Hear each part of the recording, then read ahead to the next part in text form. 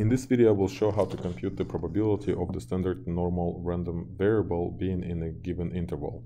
When working with the standard normal random variable, also known as z variable, the most important fact to remember is that all the answers to the questions of the form probability of z being less than some number are recorded in what's called the z-table, and can be found by looking at the intersection of the associated row and column.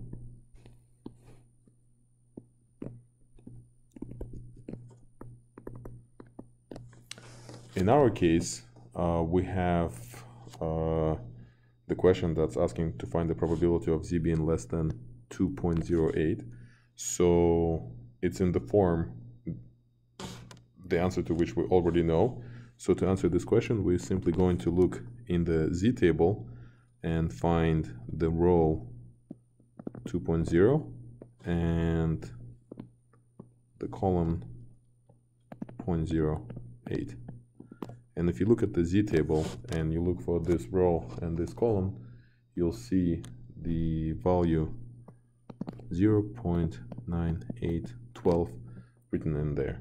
And this is the answer to our question. So the probability of z being less than 2.08 is 0.09812.